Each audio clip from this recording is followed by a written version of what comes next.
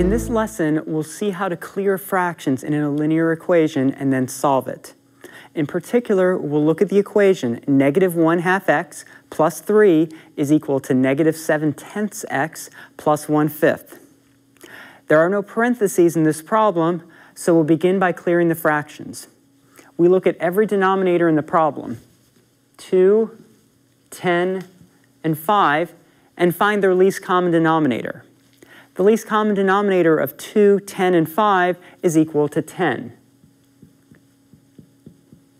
We'll take that least common denominator and multiply it on both sides of the equation to clear fractions. 10 multiplied times the left-hand side,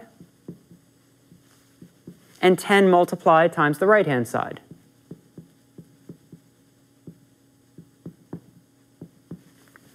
We then distribute that 10 throughout both sets of parentheses to clear the fractions.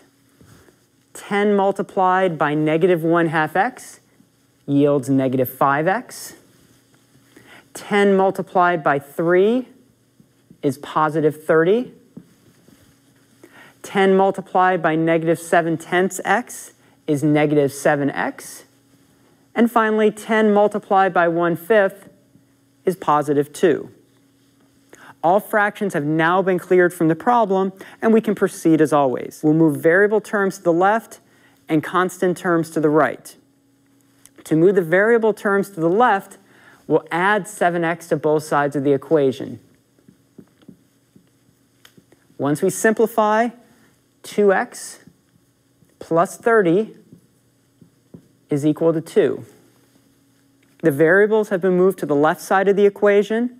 Now we'll move the constants to the right-hand side of the equation. 2x plus 30 is equal to 2. To move that constant to the right-hand side, we'll subtract 30 from both sides of the equation. And again, simplify. 2 subtract 30 is -28. Once the variables have been moved to the left-hand side and the constants have been moved to the right-hand side, we'll conclude the problem by dividing by the coefficient of the variable, which in this case is 2, yielding our solution that x is equal to -14.